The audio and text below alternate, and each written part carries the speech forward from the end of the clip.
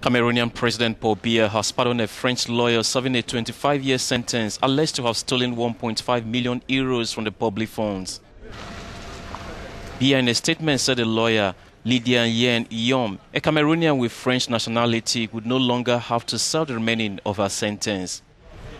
Her sentence has attracted the attention of the United Nations Working Group on Arbitrary Detention. According to the authorities, her release was as a result of a diplomatic negotiation between France and Cameroon.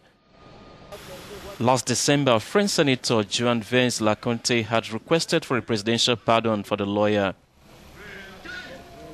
Her release recalls that of Michel Thierry Atangana, an other French citizen of Cameroon origin, also sentenced to prison for embezzlement.